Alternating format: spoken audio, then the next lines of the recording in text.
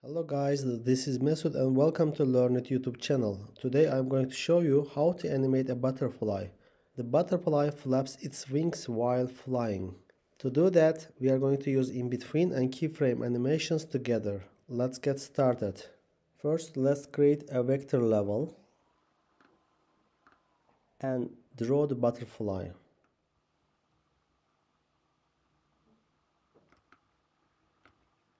Let's duplicate that. Right click, duplicate drawing, and let's add some empty frames. In the middle, let's draw the small version. And let's create in-between animation. Click on the first frame, press Shift key, click on the next frame, and click Auto in-between. Let's make it linear. The same thing from the 4th to the 7th. Press Shift key, click Auto in-between and in-between.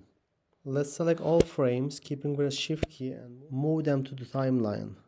Let's delete this layer. Now let's see. Yeah, it's good. It's very fast. We can increase the number of the frames.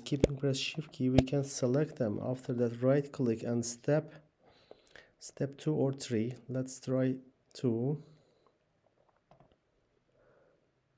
After that, press Shift key again. I am selecting them. Now I am repeating them.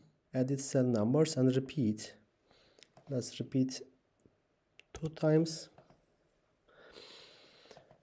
We have the animation now, in between animation we used. Now we are going to use keyframe animation to make it fly. On the first frame, we click on the Animate button. After that, we change the position of the butterfly. At the last frame, we click again. We move the butterfly to the intended position. Now let's see.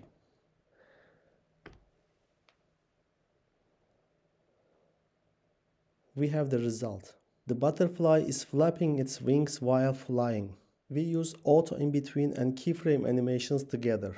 That's all. If my video is helpful for you, please subscribe to my channel, share and like videos.